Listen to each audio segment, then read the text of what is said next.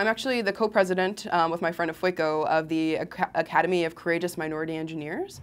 So essentially it's just an accountability group for people of color, or URMs, underrepresented minorities, on MIT's campus to come together, and we meet weekly, we share dinner, and we share our goals. So we talk about our short-term goals, our long-term goals, and we just kind of essentially hold each other accountable for getting things done.